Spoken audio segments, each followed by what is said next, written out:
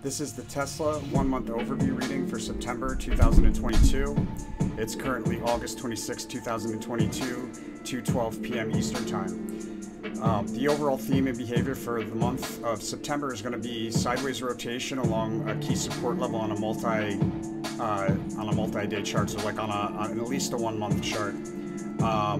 We move sideways along that rotation, and then there's a move to the nearest resistance, up to the nearest resistance. We tap it, and then we come back down to the support that we were rotating along and continue moving along that as support. However, it is crossed with a notable drop. There's something global that causes a big drop in the market. Behavior around the month's high, we have a rally along a diagonal trend line breaking through horizontal resistance, meeting a secondary resistance, and then pulling back to somewhere between those two price levels. And the behavior around the low for the month, we meet a resistance level, a key resistance level on at least a 1-month chart. We break down from that resistance level with consecutively lower spikes up on the way down. Those spikes meet moving averages that are in bearish formation as their resistance.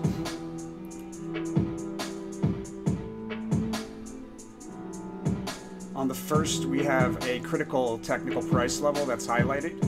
I'll notate that on September 1st, I'll notate what that price is. It's important to know. There's quite a bit of price movement early in the day on the 1st, and there's a swing trade opportunity involving a failed attempt to break through key resistance followed by a breakdown through key support. There's one local high, so on a 1-day chart, we should see one prominent high stand out. And at that high, that's actually a price level. That high is the key price level, it looks like, key resistance. On the second, we have one local high. So on a 1-day chart for the second, we have one prominent high that stands out. And it forms when we have a fast, sudden move higher that marks the end of a period of volatility. The overall behavior throughout the second is going to be a decline through multiple support levels on a multi-day chart. On the 6th, we have a prominent move to the upside. On a 1-month chart, it'll stand out. I'm advised to buy protection on the 6th. In the midst of that, move to the upside. Looks like earlier in the day. And we'll move higher from overbought territory, from oversold territory, or to cover a previous gap down. On the 7th, we have a breakout off of the low, the local low on the 7th. So one prominent low. Out of that, a rally forms on a 1-month chart. It'll stand, on a 1-day chart, it'll stand out, and there's a breakout there that possibly stand out on a 1-month chart. On the 8th, we have one local low. Again, a rally forms at the local low, so on a 1-day chart, a rally will form out of the low. Overall, though, for the 8th, there's a rally that increases with momentum moving forward into the day, and that'll be notable on a 1-month chart. On the 9th, we have a notable drop, a prominent a prominent trough or low for the month here. First possible low, but a prominent trough here, especially towards the end of the day. On the 12th, a notable move to the upside that will stand out on a 1-month chart.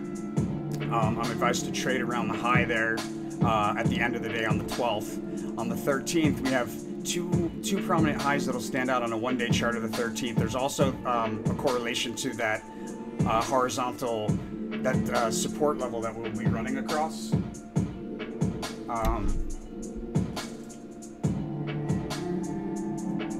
Sorry guys, some of the music just like, it's not feeling it. So, okay, so it's correlated to the theme card. So there's an important technical support level that's highlighted here at a month's low. This would be likely the month's low here.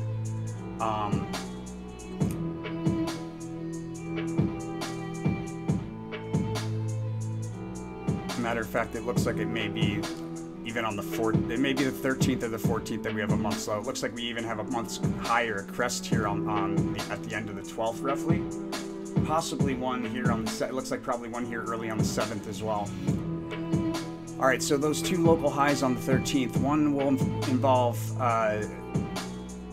an important resistance level on a 1-day chart. It'll stand out. The other local high, and that resistance level will form in the midst of some volatility. And the other local high for the 13th we have an attempt to establish support along a support level, and then also we have a crossing with a sharp drop. So this is like a fake out day, the devil card. There's a fake out in here. There's likely a very sharp drop here, possibly through that support level, which is why we have a correlation there. On the 14th, sideways rotation with a bullish trend that precedes a decline. On the 15th, we have a period of volatility that has a sharp dip within it. It'll stand out. That dip will stand out on a 1 month chart.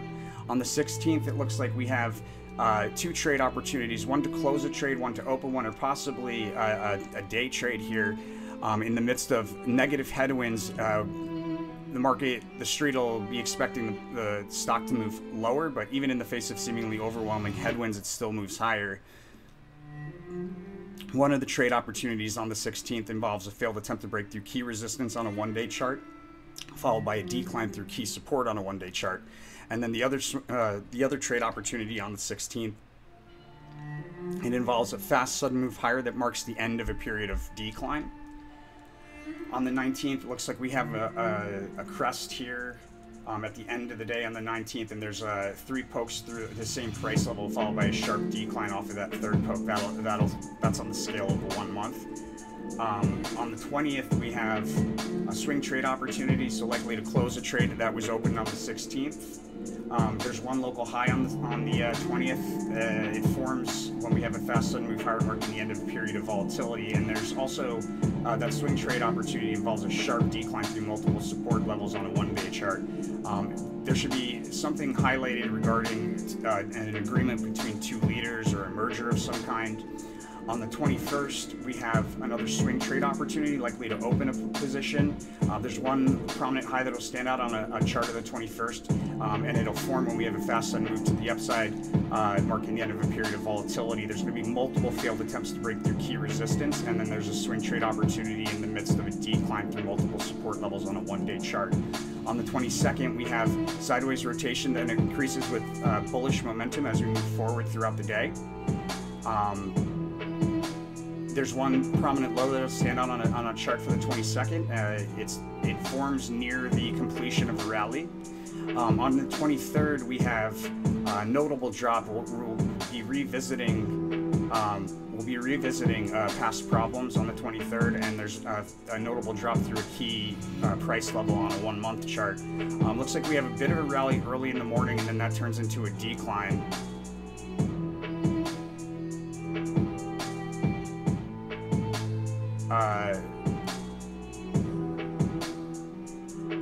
Possibly and there may be a crest a little bit of a crest at the end of the day.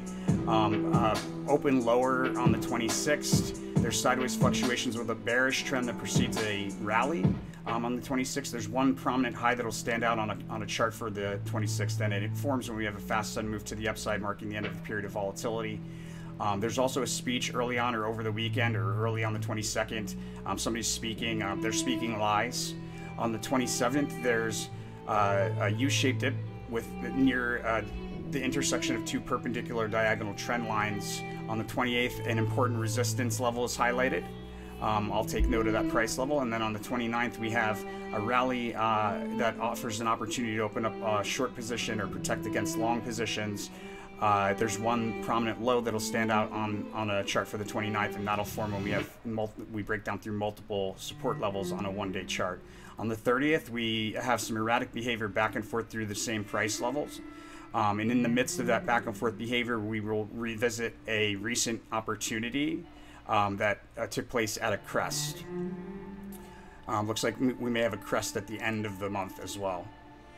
The sneak preview for the following month for Tesla for October, we have a decline that increases with momentum moving into the month. So look out for that, my friends. That's Tesla for September 2022. Guys, you can support the channel in many ways. One way is to sign up for a Webull account with the referral link below in our description. You could also send some of your profits to Approveb, as a pay it forward and to pay it backwards.